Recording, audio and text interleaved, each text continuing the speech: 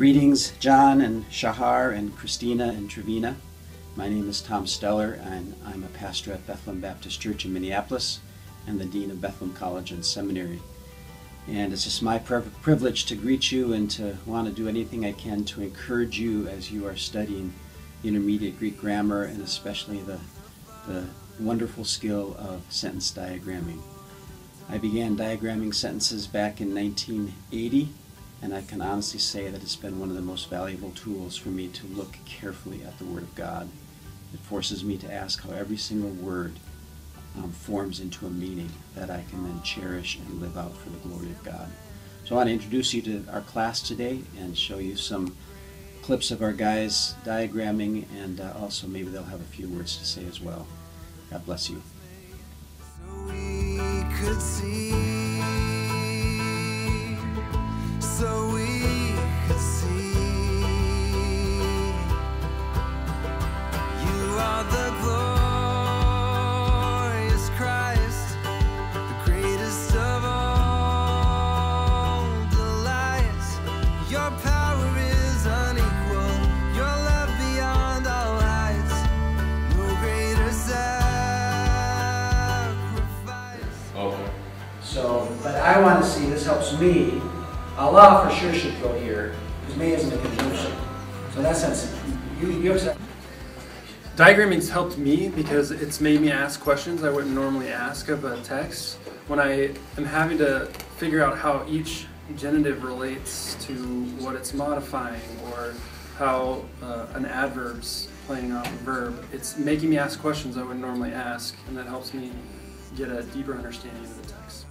When I first saw diagramming, I was really skeptical, but what I enjoy about it is that if we really believe that every word of God is inspired, it forces you to account for every word and how they all work together to go towards what Paul's trying to say, or what the New Testament is trying to say in that passage.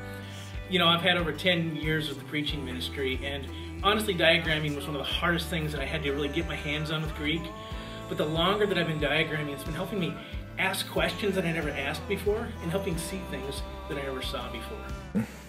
Hey, how you all doing? My name is Lewis. I'm one of the third-year guys here at the seminary, working through the Bible arc and all of that good stuff. And just want to encourage you all to keep on going, keep on pressing. Some of the good things that it's done for me has it's allowed me to slow down in the reading of the text and to be able to really kind of hang over every word and see how they all fit together and what the scriptures is actually saying to me. So I really want to encourage you all to get through, keep pressing through some of the difficulty of it, and keep going, because you'll find the benefit of it. Mostly, I think, would be just to slow you down so you see exactly what's in the Word.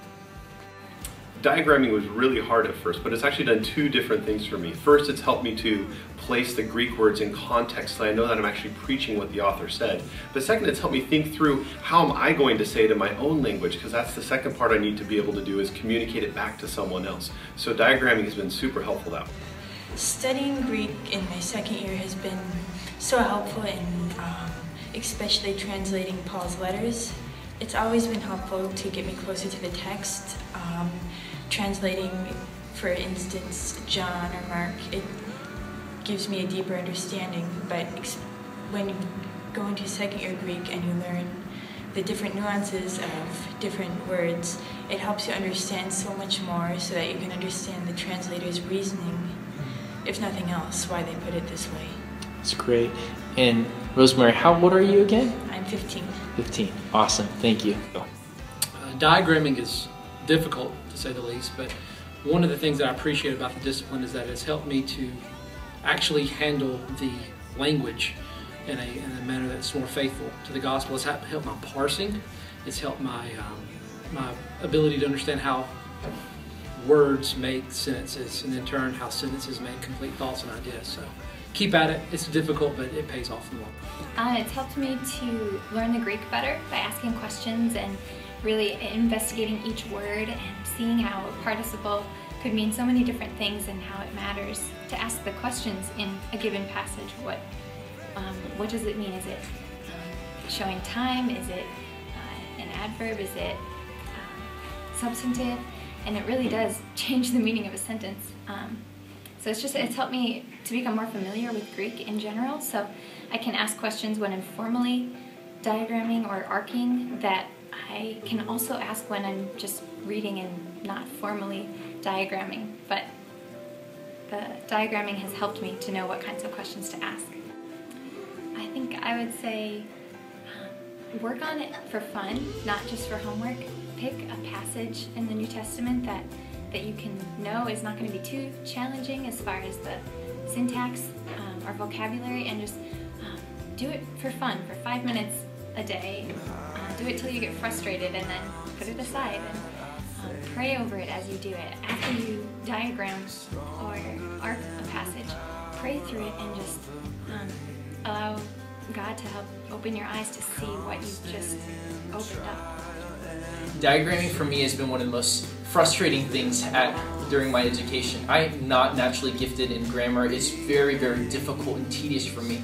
But just the other day, after maybe 12 weeks doing it, we were working on Ephesians, and it just opened up in a way that I've never seen before. And I know without a shadow of doubt that that would have never happened unless I diagrammed. And so it warmed my heart, and it showed me something about God that I was totally misunderstanding Him, and it changed my life. And so hold on, those gems will come, and so keep at it. Satisfies my soul, and I'll never ever have to